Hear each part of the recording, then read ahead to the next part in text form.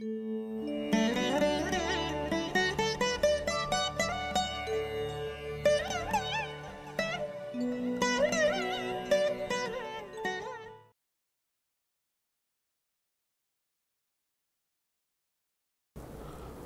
கிரகம் தன் நட்சத்திர நாதனின் பலன்களை இதை எழுதிக்கங்க. இது கொஞ்சம் மனசில் தசாபக்தி பலன்களில் கொஞ்சம் ஹை லெவலில் நிதானமாக திரும்ப திரும்ப மனதில் இருத்தி யோசித்து பலன் அறிய வேண்டிய விஷயம் இது.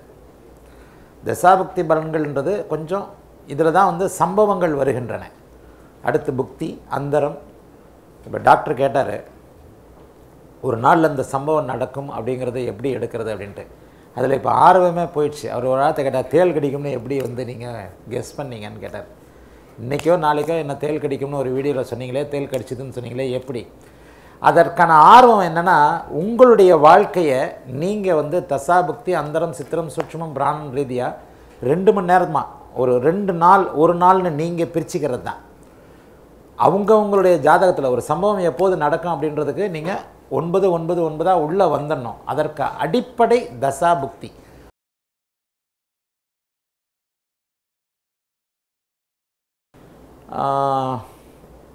இந்த தசாபுக்தி சூத்திரத்தின் பலனை நீங்கள் உணர்ந்திருக்கிறீங்களான்னு கேட்டேன். ஆமாம், என்னோடய ஜாதகத்திலே நான் உணர்ந்திருக்கிறேன். இப்போ பார்த்தீங்கன்னா, எனக்கு நான் மூல நட்சத்திரம் 4ஆம் பாதத்தில் பிறந்தவன். எனக்கு பிறப்பில் கேது வந்து இருப்பு வெறும் 15 நாள். இன்னும் 3 நிமிடங்களில் மூல நட்சத்திரம் முடிய போகுது. அந்த நேரத்தில் நான் பிறந்தவன். என்னுடைய லக்னத்தை பார்த்தீங்கன்னா திருவாதிரையில் இருக்கும்,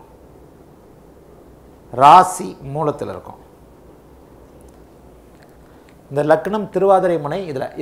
இதுக்கு வர்றேன்.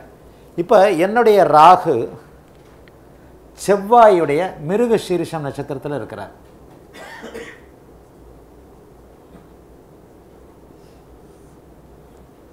என்னுடைய ராகு செவ்வாயுடைய மிருக சீரிடம் நட்சத்திரத்தில் இருக்கிறார். இந்த மிருக சீரிடம் நட்சத்திரத்தில் இருக்கிறதுனால